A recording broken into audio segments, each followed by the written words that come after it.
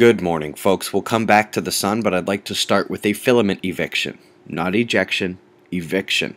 A Sunspot group pops up brightly flashing beneath him and had zero patience. Was like, yo, dude, move. Move!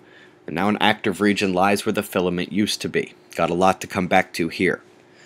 So why have I been showing that moisture funneling to Europe? And so what if that low pressure cell hasn't moved in 3 days?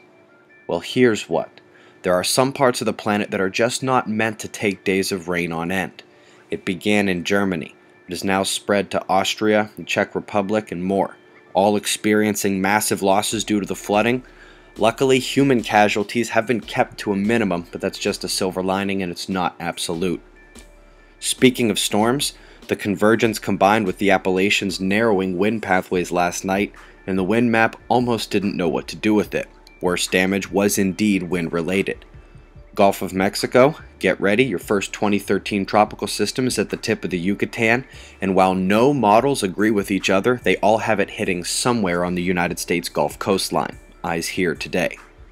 That cloud line pinched off into a low about to meet the North Island as southeastern Australia may wake up chilly tomorrow. Storms out west in the US actually made it up north of the border of Montana to near Edmonton. Got more on the way for you guys, along with more in the central states. Yet another odd North Atlantic earthquake, a 4-pointer in Ireland, makes 2 such quakes in less than a week that are allegedly once in a few years event. Yet another one missed by the USGS. If I can come back to yesterday's 6-pointer, reports have come in that there were casualties due to falling rocks triggered by the ground shake. Had a gamma burst last night, again from way up in celestial north. This is now 5 days ago, and NASA still does not buy my argument that the coronal hole stream has hit.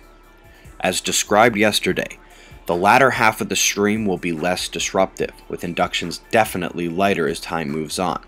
The speed continues to push 800 kilometers per second, but density is only around 1, after about triple that yesterday and over 10 just before impact.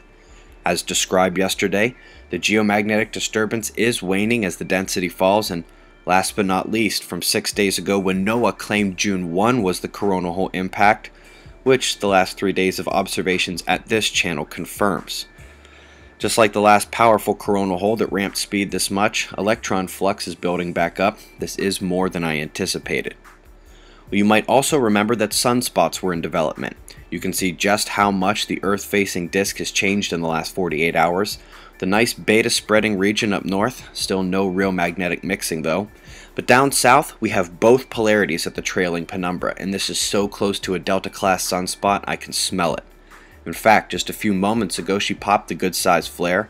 Didn't quite hit M, it was a C 9.5, but surely indicative of potential to do bigger things. Umbral field about halfway turned through her Earth-facing opening. Backside coronal holes are swinging in. We wiped off 8 days without a significant tremor on day 2 of the quake watch with the Taiwan quake. That's all we've had so far, and the second half of the watch starts today. Shots of our star to close as always, eyes open.